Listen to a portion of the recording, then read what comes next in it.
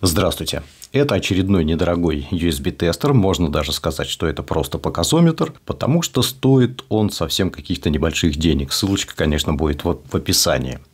Обозревать тут, по сути, нечего. Приехал он вот в такой вот упаковочке. Инструкцию, естественно, я сейчас достану, потому что там есть очень интересная деталь, которую обязательно надо проверить будет в этом видео. Итак, на дисплее пленка, конечно же, мы ее убираем, потому что я видел комментарии, говорят, жалуются, ой, поцарапанный. Нет, это пленочка такая. А эту штуку тоже убираем, не надо. Корпус металл, здесь внутри пластик.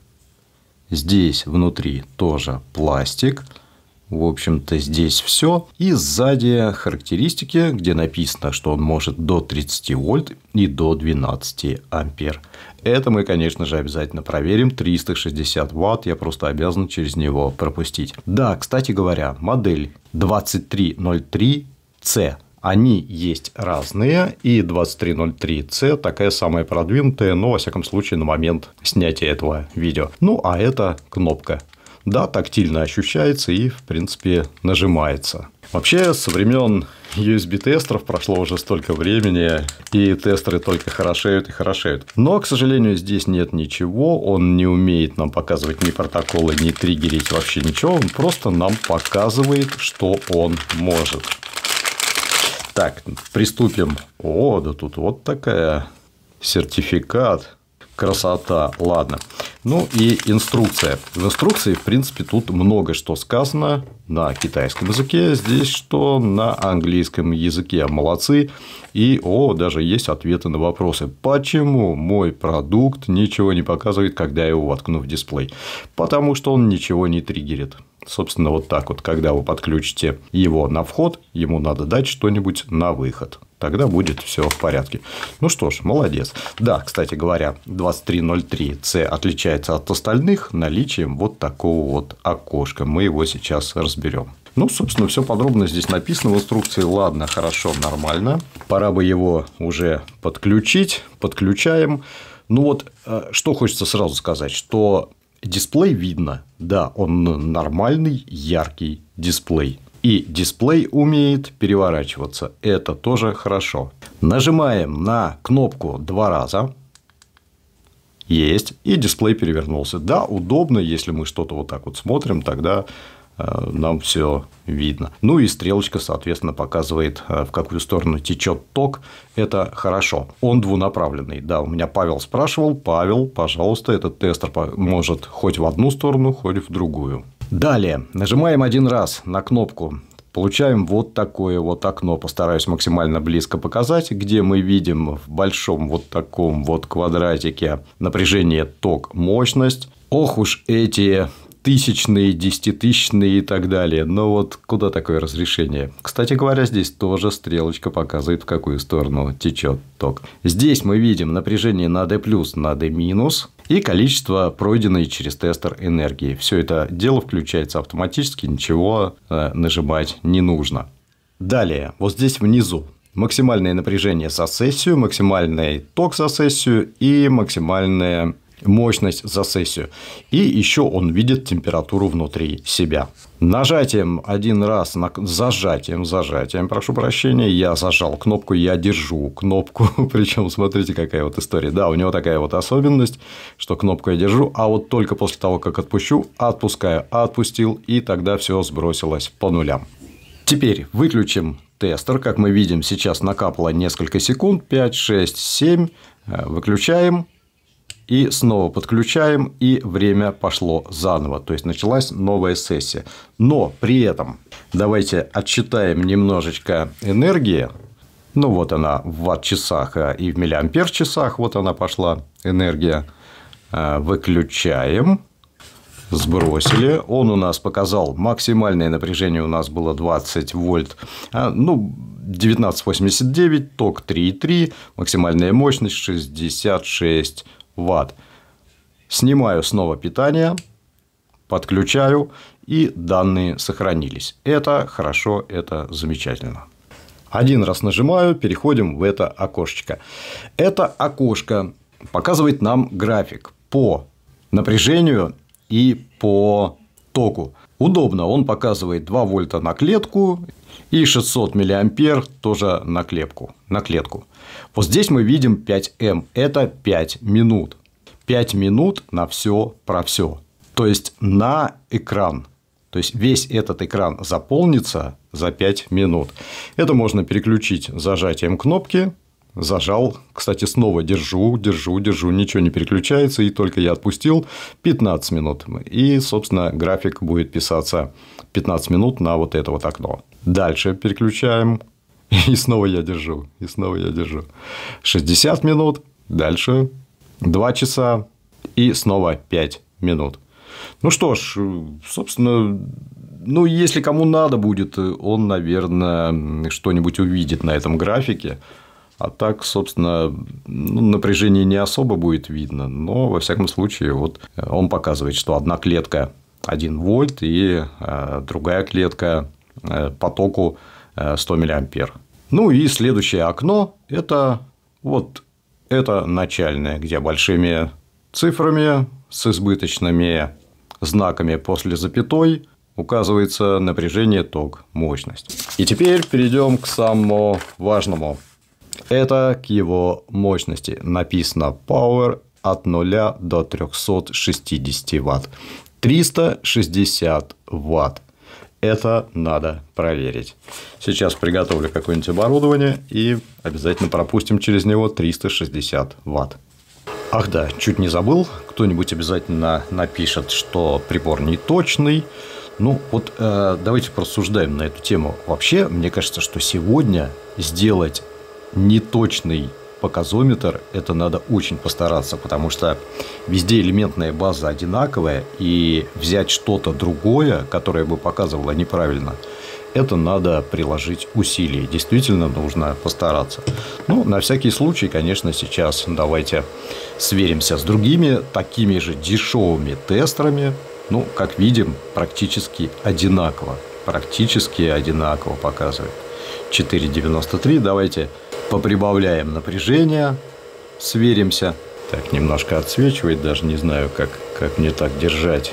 Вот так, наверное, как-нибудь. Примерно одинаково показывает. Далее 7 вольт. Ну, не 7, тут 6,93. Этот показывает 6,93. Также этот 6,93. Ну, давайте перескочим сразу через несколько. Возьмем, к примеру, 10 вольт, 11 вольт, 10,93, 94. Ну, собственно, вот все у нас так и есть. 17 вольт смотрим, но также одинаково практически показывает. Причем он как-то плавненько так поднимает. Плавненько. Это показывает больше всех. Но разница настолько мала, что... Ну, это 4 сотых разницы. Но это же вообще ни о чем. Так, ладно. Далее у нас что тут? 26, 27, 28, 30 вольт. 30 вольт. Давайте смотрим. И да, заявлено, что он умеет показывать 30 вольт. Сейчас он показывает 29,99. Это 30, это 30. Ну, неплохо. Неплохо. Хорошо. Снимаем питание. Отключаем тестеры. Далее вставляем его последовательно к моей нагрузке. Кто-то удивился в предыдущем видео. Это нагрузка у меня такая. Просто нагрузка. Ну и будем посмотреть, что у меня скорее выгорит. Этот кабель, или этот разъем, или этот тестер. При 360 ваттах. Дисплей можно перевернуть. Вот так вот. Отлично. И будет все видно. Можно, ну что, у меня все готово.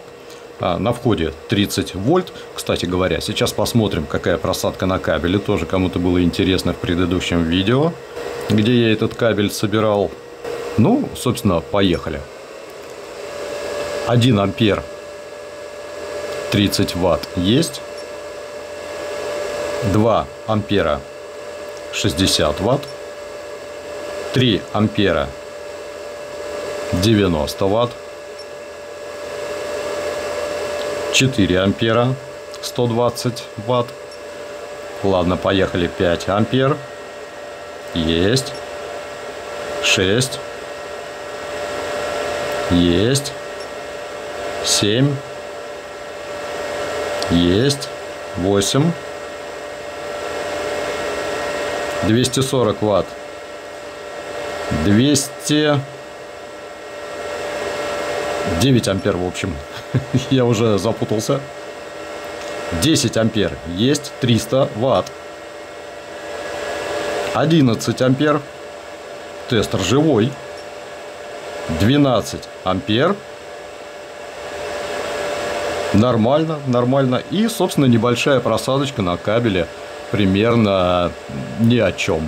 Грубо говоря, там даже будем думать, что полвольта.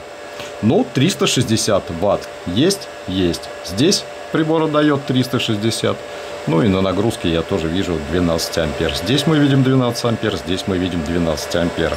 Снимаем потихонечку нагрузочку. Сейчас я буду все трогать.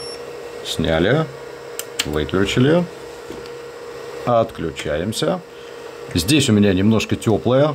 Здесь, слушайте, хорошая, хорошая. Даже не надо за градусником идти. Здесь, можно сказать, холодная.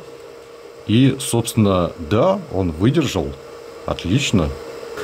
Я думаю, что действительно кратковременно через него можно пропускать 12 ампер и 360 ватт. И даже ничего практически не нагрелось. Да, дисплей перевернем, отлично, здорово, 30 вольт показывает. И это хорошо. И да, снова вспоминая про Павла. Павел, как всегда, задаст мне вопрос и спросит, ну а как же он в две стороны-то работает? Смотри, Павел, раньше у нас ток тек отсюда, вот сюда, а сейчас из этого пауэрбанка он потечет в этот телефон. Давай посмотрим, как это произойдет. Магия, магия, стрелочка пошла сюда. И мы увидели здесь чистой воды PPS. И давай расти мощность. Потихонечку растет мощность. Сейчас мы ее сверим с показометром вот здесь. Давай, сейчас я дождусь, когда вырастет примерно до 60 ватт. Телефон это умеет, и это хорошо. Ну, будем думать, что вот это максимум, который сегодня хочет телефон. Он у меня уже капризный, старый. Ну, во всяком случае, какие-то там мощности потребляет. Бывает до 70 разгоняется.